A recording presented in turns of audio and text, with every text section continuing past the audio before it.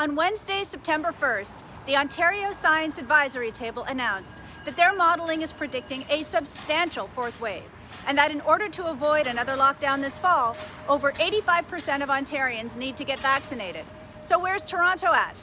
78.8% of eligible Torontonians are fully vaccinated, 67% in the Annex, according to data from Toronto Public Health. Since August 20th, Toronto Public Health has been bringing doses directly to the 20% of Torontonians who remain unvaccinated. Why aren't they vaccinated yet? I asked some vaccine-hesitant Annex residents and then asked Dr. Harvey Kaplovitch, an Annex-based family doctor for 48 years, to respond.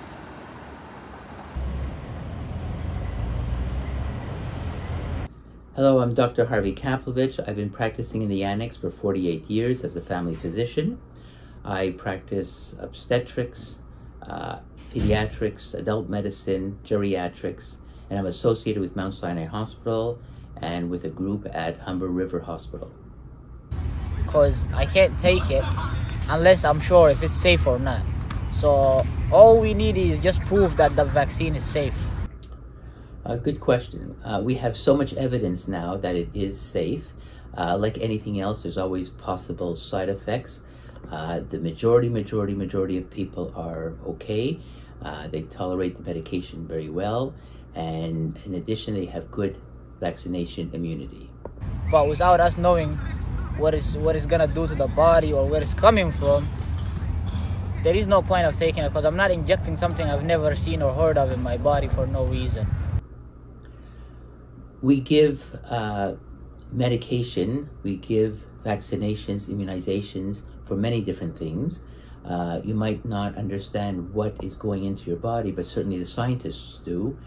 They've done lots and lots of research, and especially these mRNA virus vaccinations are not something very new. They've been investigated upon for years already, back with SARS, and we do know that it does develop good immunity. It develops good neutralizing antibodies.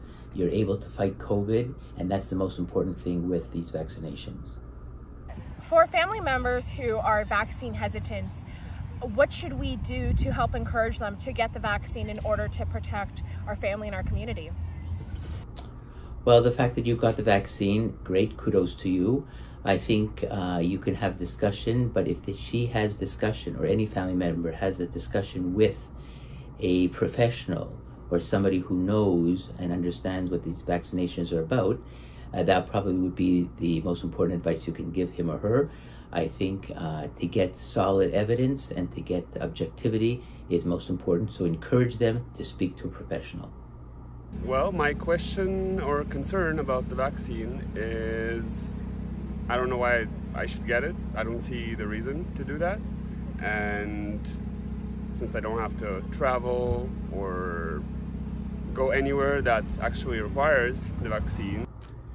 Good question. I think that I do know that a lot of people are asymptomatic carriers, and I'm so happy for them that they didn't become quite ill to require hospitalization. But two things for sure are going to be promised as much as possible if you get the vaccination. Number one, you will not land up in hospital. It'll give you that protection. And number two is you will not land up in an ICU on a ventilator, as I'm sure you've heard many other people have landed up with. So I think it's a good idea. I would get it. I think that we have lots of evidence. There's no downside as far as I'm concerned. I think we have to think about the personal protection and about society protection. And if we do that, I think we'll be able to handle this virus nicely. And I do believe I still have a level of immunity from getting it. So there are many diseases where we have to have revaccination even though you've had the disease. We do know that objectively, people who've had COVID have their antibody levels go down, and the vaccinations give them a higher immunity, higher neutralizing antibodies, so they last much longer and are much more protective. So even if somebody, for example, has been in an ICU with significant COVID disease, 1 month after their process, after they're recuperating, we still suggest that they get the vaccination for COVID. What about the side effects? Like, I guess also I'm not getting because I don't want to get like sick even for one day just from getting the vaccine, because there's no need.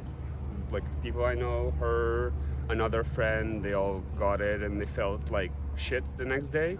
So I don't really want to lose that like 1 or 2 days just because of the vaccine. Yeah, that's another one.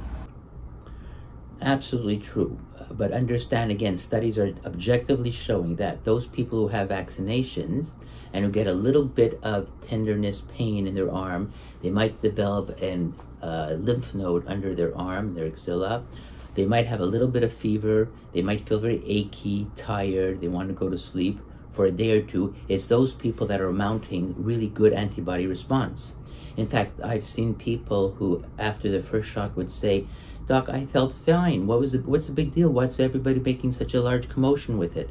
And then they get the next shot, the reinforcing one, and they say, "Whoa, now I feel it. I feel that achiness, that somnolence. I want to just rest for a day or two." But that's okay. That's good. In fact, I look forward to that because it means for me that their antibody response has been quite dramatic and they have probably much better protection than otherwise.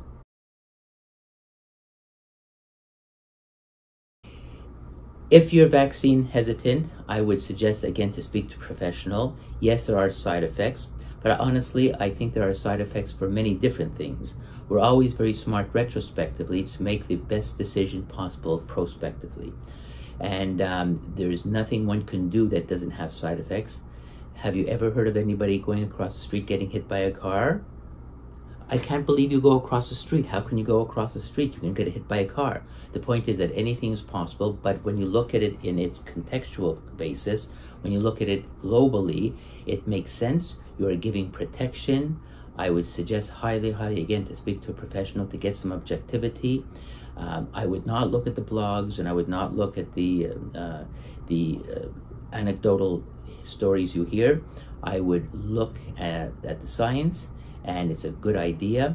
For those people who get the vaccinations, they do have protection. They do not land up in hospital. They do a service for themselves and for society.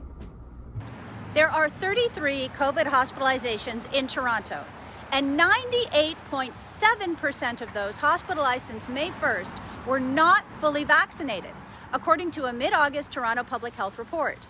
Vaccinated people have greater protection against the virus than the unvaccinated, including against the Delta variant, according to an emailed statement to me from Dr. Vanita Dubé, Toronto's Associate Medical Officer of Health.